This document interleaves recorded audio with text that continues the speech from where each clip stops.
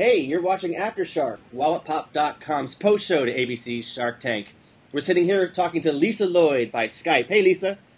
Hi, Jason. Thanks so much for having me. Hey, no problem. Tell us about Treasure Chest Pets. Do you have one on hand that you can sort of show us what the property is? Do I have one? Of course.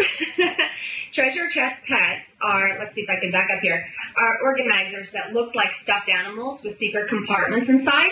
Oh. The pillows all attach magnetically. And this one, for example, has a drawer, and she's got pockets here also on both sides of her body.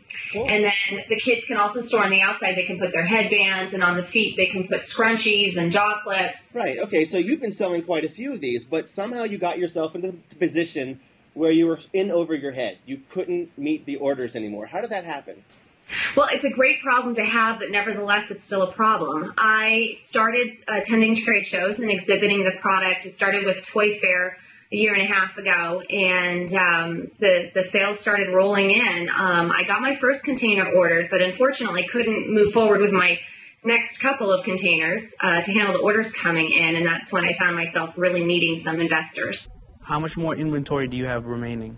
I have about 1,100 pieces left, and I get orders every day. Do you believe that those pieces are going to sell through? They're already sold. I have a stack of orders sitting on my desk for fourth quarter that I haven't even put in the system. You know, ingrained in my mind like a laser are these numbers. Toys, 30 billion. Plush, 2 billion. I know this market inside out. I also know how brutal it is to get distribution. Lisa, if I invested in a toy business again, I would wake up with nightmares. Did you go to a bank for a loan? I had already been through the banks. That's how I got as far as I did. I maxed out my credit. I maxed out my house, the typical story. Yeah, and you went through a patent process as well. Did you find that difficult? Well, for me, no, because I've been inventing for almost 20 years. This is actually not my first product, and I have 7 other patents. This patent originally came to me from another woman by the name of Sandra Castillo. I licensed her patent from her, redesigned it to make it commercially viable, and filed 4 more patents on this product. Right.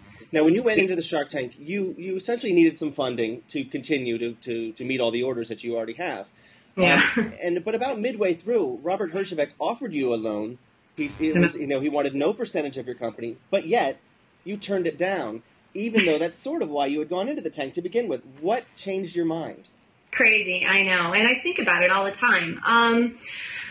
What I believe I was getting was, and hoped would be given the opportunity to have, would be a team. And my concern with going with Robert Steele, and my husband for that matter, is that we wouldn't get the team also. Someone writing a loan connotates to me kind of passing the buck and leaving all the responsibility up to me.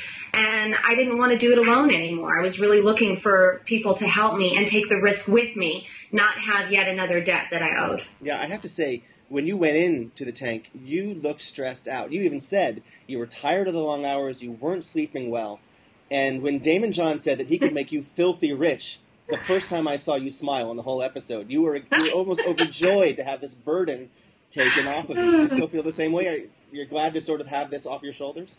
Well, I'm not glad to hear that I looked stressed out, but yeah, absolutely. It's been very difficult. And in the past, I've always licensed my inventions, which just means I've given other people the right to make it and sell it. And I've never had to manufacture and handle all of the responsibility that comes with running a company, basically 24/7. Most people think they're going to start a company and all of a sudden have more free time, and it's actually just the opposite. So I was thrilled to know that Barbara and Damon would come on board and be the support team that I was really looking for. Well, is there a part of you that maybe just doesn't want to go beyond inventing in the future, that you really don't want to run a company the way a company has to be run? I love all aspects of running business on a temporary basis, but the day in, day out part of it is exhausting, and I'm not sure that I would want to do it again. I think that I've learned a lot. I've been consulting people for a long time on the invention and licensing side. I think I'd like to help other people do this if they're crazy enough to jump into the pool too. Right. Damon John essentially offered something close to vertical integration.